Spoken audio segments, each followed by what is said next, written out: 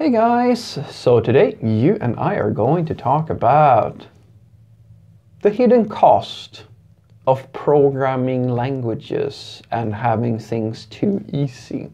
So let's get into it. So the question in question was, Frederick, what is the hidden cost of programming languages becoming so simple that the work of a programmer becomes more like copy-paste or more like a construction worker or a plumber or something who just puts things together, an assembly line worker? Well, yeah, that's probably it right there. And the short answer is we're not really there, I would say, in terms of languages at this point, but there are other tools that are creating this situation. And the cost is only felt by the people who have a misalignment between the thing that they want to build and the tool, and what the tool they have picked is made to do. Let me explain. This sounds like a complicated answer, but let's just unpack it because I think it's going to be fairly straightforward when I explain it. So, first thing that I need to say is that if we talk about simplicity or creating a programming language that is simple, I think that we should just touch on the fact that that is a subjective thing.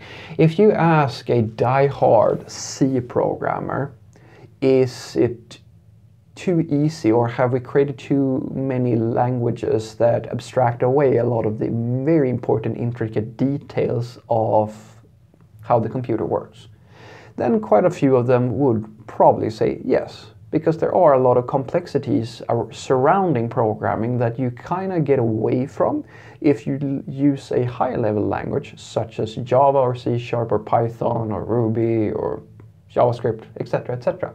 And all of these higher level languages have certain limitations that they abstract away, or at the very least there are trade-offs so that you can have a more productive workflow or other things that just makes it a better choice for certain types of application development than if, let's say, you were making an operating system or something like that.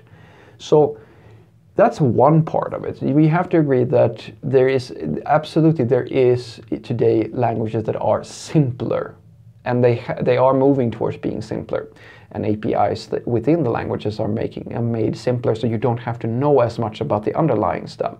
But we are not at the point today, I will argue, where a programming language has become so simple to use that you can practically copy-paste and just lift in things and then have a working application.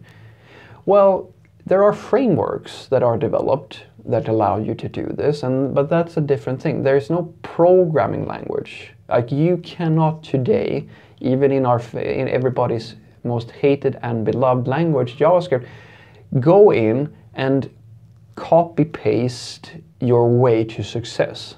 You will definitely be able to copy-paste some code, but it's depending on the project that you are working on. You're not going to be able to find finished modules or finished libraries that do absolutely everything. Some stuff, yes, absolutely, but some stuff you're going to have to build by yourself. And that is true for all of these languages. Now, if we go higher and we go and talk about frameworks and tooling, well, then the story is the same.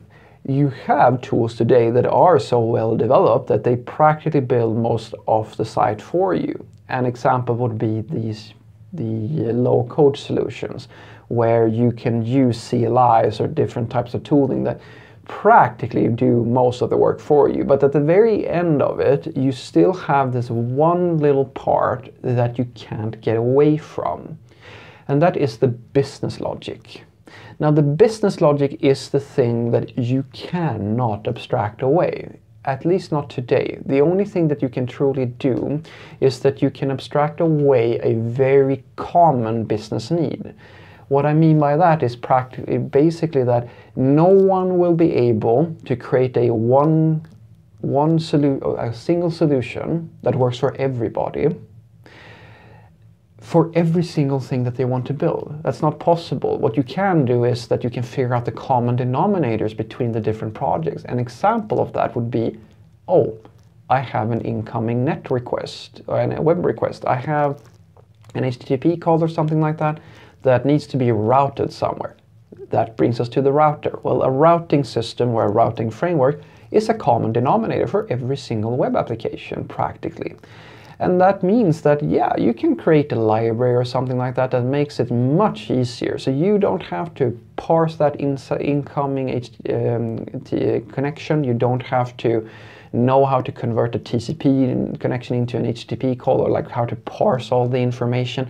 All that stuff you can abstract away because it's a standard and it's the same for absolutely everybody, practically.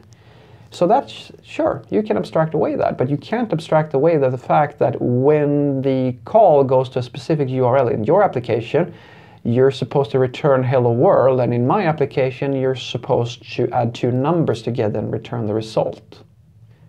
That's not something that you can abstract away, and there's no way for you to copy paste in that code unless somebody has literally built the exact same application that you have built. Now the cost, on the other hand, that this person is asking about, I will say, it's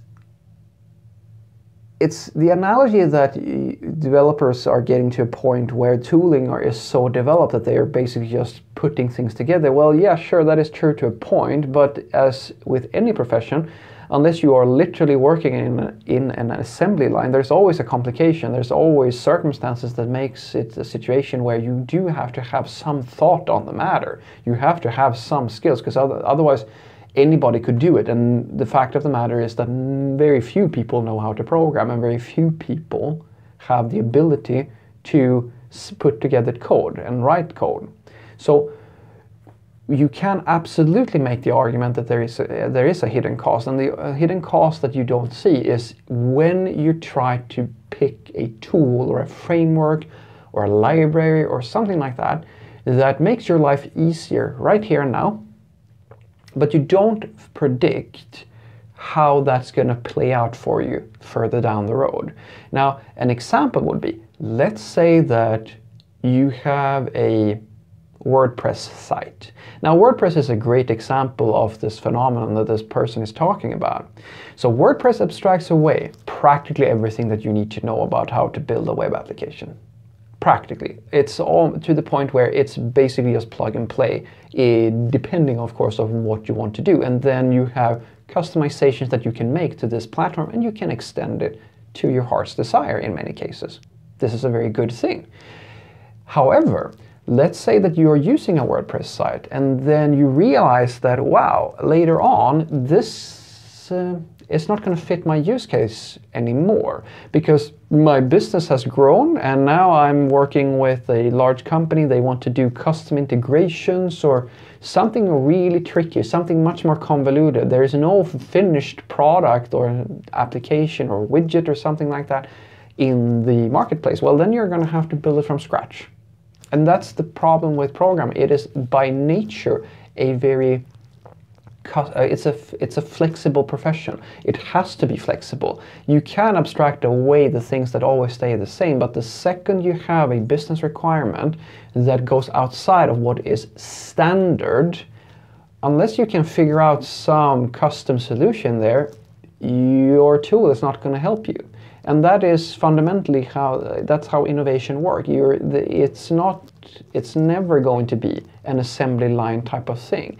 Some problems will absolutely get to a point where you can just kind of plug and play them, but fundamentally the process of software development is always going to keep on changing and always have a certain level of customization. And as long as that customization is there, you need people with specialized training to do it. And this is true for the plumbers and the construction workers as well. They still have to have skills that an average person may not have in order to make all these parts fit together. Because if they didn't, then there would be no requirements on experience to do any of these jobs. And there is.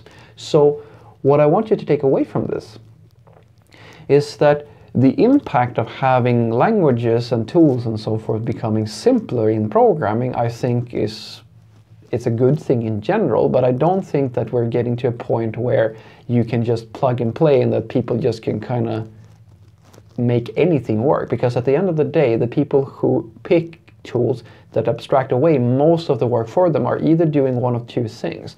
They're either actually saving themselves a lot of time because they don't need to create a custom solution, or they're shooting themselves in the foot.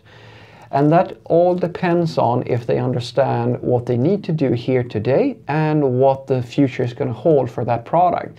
If the future requires them to change the product in a way which isn't really well supported by the thing that they're doing today or the tools that they are using today, they will always be forced to make the same choice. And that is to hack it together, if they even can do that. But most of the time, let's say that they can't, well, then they're going to have to rewrite the system or build something new, and that requires customizations, which requires people with in-depth knowledge about programming.